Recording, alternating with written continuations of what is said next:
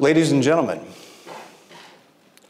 we have detected gravitational waves. We did it. So these gravitational waves were produced by two colliding black holes that came together, merged to form a single black hole about 1.3 billion years ago.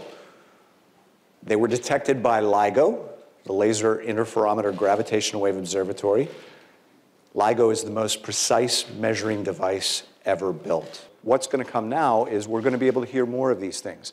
And no doubt we'll hear things that we expected to hear, like binary black holes or perhaps binary neutron stars colliding.